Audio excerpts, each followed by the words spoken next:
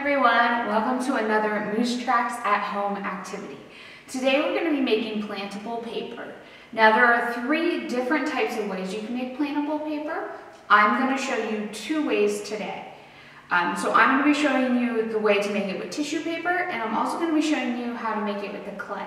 So to get started with the tissue paper, you are going to need 1 sheet of tissue paper.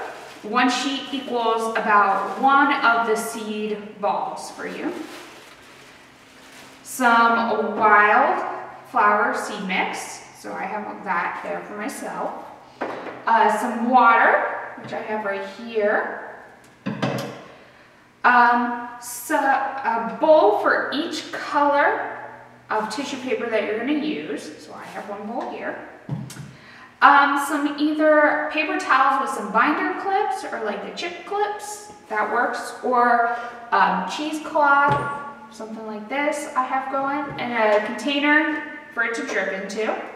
A food processor if you have it, and then if you would like, you can use silicone molds or cookie cutters to make your plantable paper. So we'll get started here with this all. So what you're going to want to do is you're going to have your tissue paper. You're going to want to tear up your tissue paper. I already did that for myself just to get myself started. Then what you're going to do is you're going to take some water and you're going to completely cover your tissue paper. So you want it pretty wet. I'm just going to dump the rest of this in there. There we go. Okay. Now at this time while your paper is setting up, you're going to set up your drying station, which I have going over here for myself. Now you're going to use your blender, or I'm going to be using a hand blender to mesh up your paper. So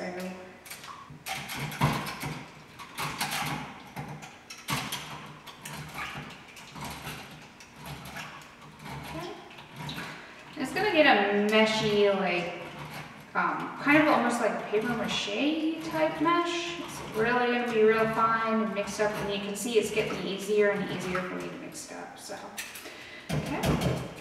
And I have another one started for myself, so.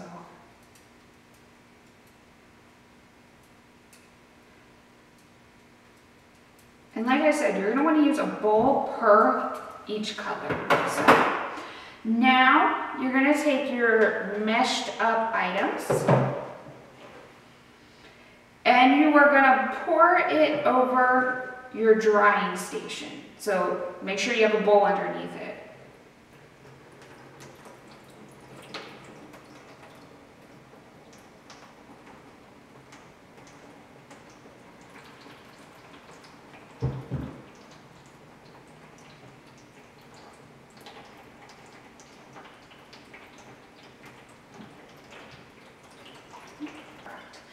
You're going to want to add in your seeds while it's sitting up on this mesh here, okay? I'm going to sprinkle in my seeds. And whatever flowers you would like, it is up to you. Okay? And you're going to kind of roll them in together. Now, if it is still really runny, like mine is,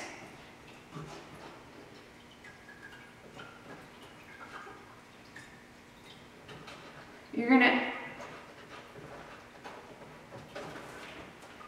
bring them out a little bit. I'm going to do it over my thing here. And you can make smaller balls so that they dry a little faster. They mesh up a little better, all that stuff.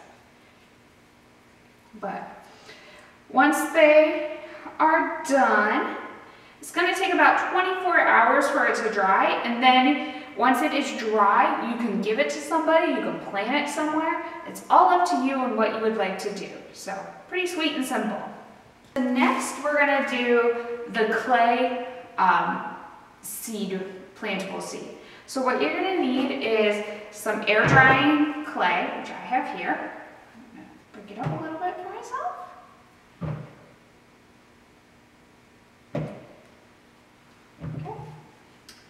some water,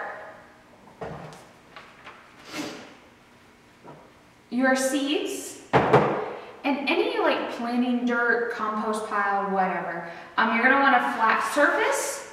And yet again, if you want to use like the silicone molds, cookie cutter, whatever, you are more than welcome to.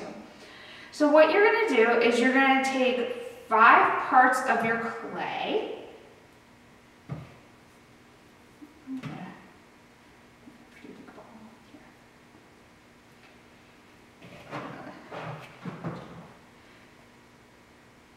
And you're going to roll it, kind of get it all nice and worked out for yourself.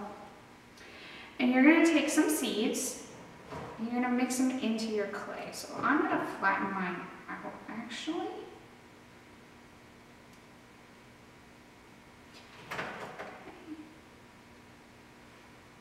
Perfect. And you're going to want to add a little bit of water, only a few drops at a time, so that it doesn't become super, super of a gooey mess. Because there's not going to be much you can do once it's a gooey mess. Do a small ball. And yet again, it's going to take about 24 to 48 hours for this to dry. Once it is dry, you can give it to somebody, you can take it outside and plant it. It's kind of whatever you would like to do, but they're just a fun, different way to get some flowers started for you all during this spring. So, yet again, we hope you enjoy all the activities that we have shared with you all. You guys are welcome to tag us or post on Facebook of you guys doing your activities. You are also welcome to email us with any of your activities that you have done. We love seeing everything that you do, and we look forward to seeing you guys doing more activities with us. Thank you.